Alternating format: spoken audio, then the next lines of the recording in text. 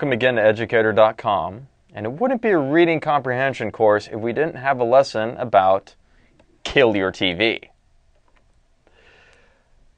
Once upon a time, in the great era of 1996, there was this movie called The Cable Guy. It had an actor named Jim Carrey in it, and he was a stranger that came to town, and he was the cable guy. He came by and fixed Matthew Broderick's cable and said, "Hey man, let's be friends." No, let's really be friends. Let's just keep being friends and friends. And he was obsessive, he was lonely, and he was a little nuts. He didn't know when to go away.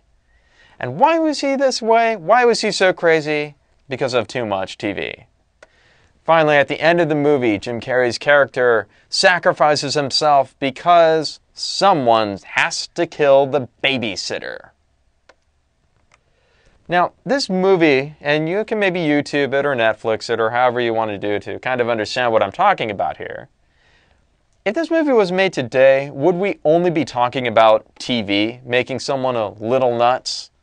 Well, wouldn't we also be talking about the internet and stuff like that that's similar to TV? Maybe we'd be talking about video games or social networking. It's just way too accessible now, isn't it? So, in this course, what I'm going to do is I'm going to talk about a little bit about the hazards of television. Then I'm going to talk about the good things. And then after that, there's going to be an assignment where you actually track how much time you watch TV and anything like TV, which would be Netflix, YouTube, or stuff on the internet that's similar to TV.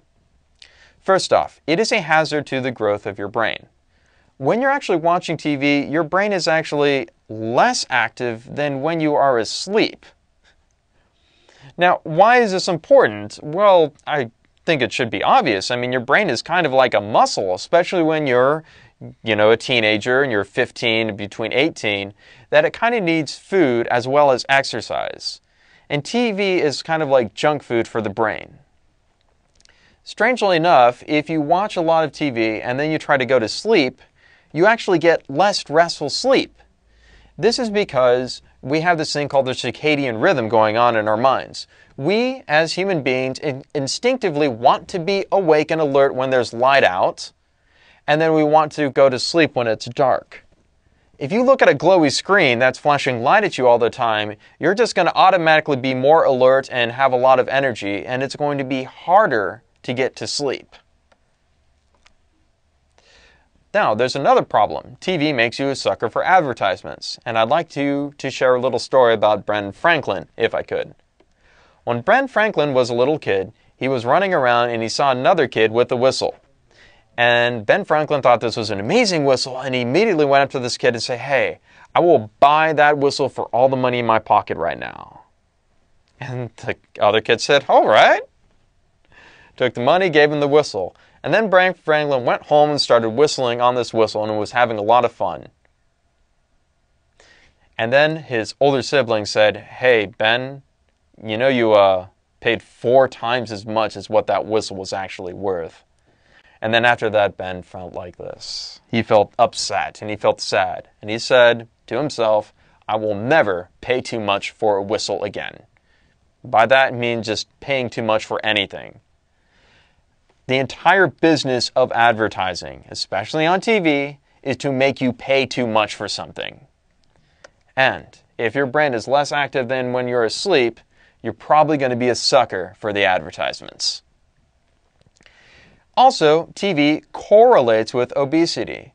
Now, when I say correlate, I mean for how much time that someone watches TV, there's generally a higher percentage of someone also being obese. Now, it doesn't mean causing, but it does mean kind of the same thing.